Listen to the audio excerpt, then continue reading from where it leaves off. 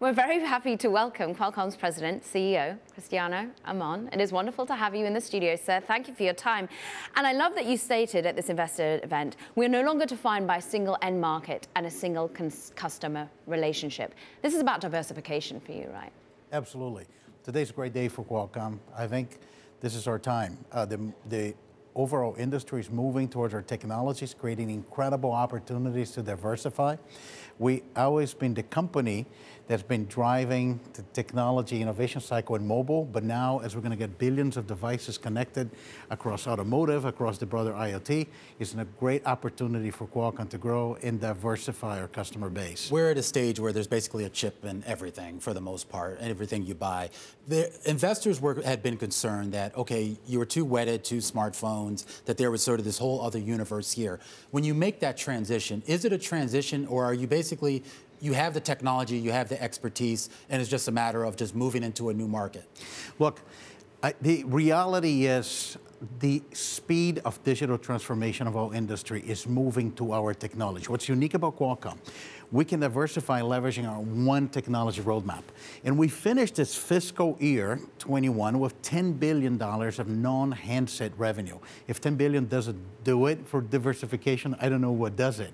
And the real message is, we used to be looking at a company in mobile, but now we have a $700 billion addressable market. As mobile technologies go everywhere, it's one of the fastest growth of addressable market, and with that will drive the diversification of our revenues. Does it drive the bottom line and the diversification of profit as well? As you're thinking about the Internet of Things, this new metaverse, this new sort of connected world, can that be a higher margin business than a traditional smartphone business? Absolutely. There are many drivers of margins. One of the things we did in this Analyst Day, about a year ago, we'll talk about the semiconductor business long-term operating margin profile about 20%.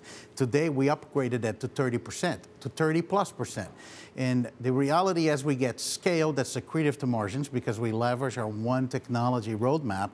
But as we go to some other opportunities, they're part of the digital transformation, we can capture more of the value. So it's really an exciting diversification plan because we're investing to diversify while expanding margins. And that's a great story for our shareholders. Plenty of other CEOs sort of giving messages at your event, Mark Zuckerberg among them, of course, very much hooked on the metaverse, so much that they've rebranded their entire company. The Oculus hardware, the Snapdragon chip is within it. How quickly are you seeing that sort of rolled out? I think you were saying you sold 10 million units. Is that over the course of a year? I mean, how quickly are we getting that much VR in our rooms, in our homes? Look, we're very optimistic about this because we actually invested early. It was very hard to create the technology that allow us to wear something and allow us to go digitally to be part of a connecting physical and digital spaces. That's why Snapdragon is in virtually every single device. There are 50 devices today about virtual reality or augmented reality. The reason we're very bullish on this, we believe that when you look at your phone today, the screen is really the limiting factor. There's so much more that you can do, but you're limited by the screen. And I can see a future when everybody will have a companion glasses that you're going to wear, your smart glasses next to your smartphone. This opportunity could be as big as the smartphone itself. How are you moving towards that, though? Because you're talking about a world that, for a lot of people, is still hard to envision. And I would think even some of your potential customers, some of your potential clients, maybe don't necessarily have that vision just yet. How do you move people towards that? Look, there's a simple way to describe this. And I'll give you a little bit of a technology insight. The metaverse may be different for different companies. I believe company Meta has one way to think about it, especially as their number one asset is social and how people socialize it. If you go all the way to a different spectrum to the enterprise cloud, like Microsoft and the HoloLens, we've been working with Microsoft for HoloLens for more than one generation now. It's about the applications on the enterprise. You can have access to training, you can do remote operations or many things like that.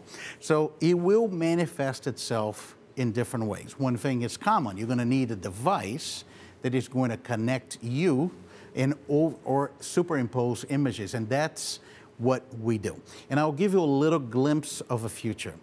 today we talk about collaboration a lot. I think Zoom became a verb in many languages, and that's how we talk to other people right now. You can see a scenario, it's not that far away, it's no longer a technology barrier. You can be wearing a glass, you can render a person right in front of you.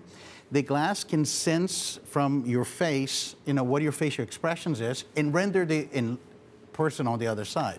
So just how we communicate, I can see an application for that.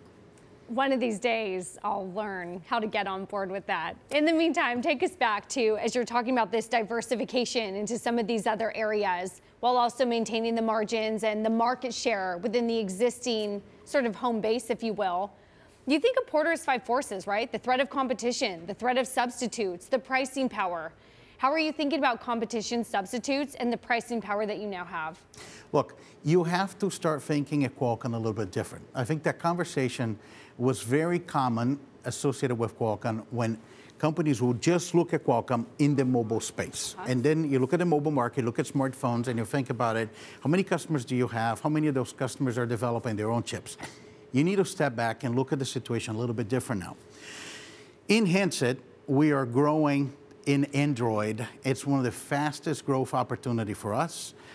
With new customers, like in China, Vivo, Oppo, Xiaomi. Xiaomi is now the #2 OEM in the world. But then we create automotive, we have IoT. There's a whole new set of industries, new set of competitors. Yeah. So we're very uniquely positioned. Who do you say is your primary competitor now? It's hard to pinpoint because I have different competitors in different end markets. I think what's unique about Qualcomm is we're now going to be everywhere.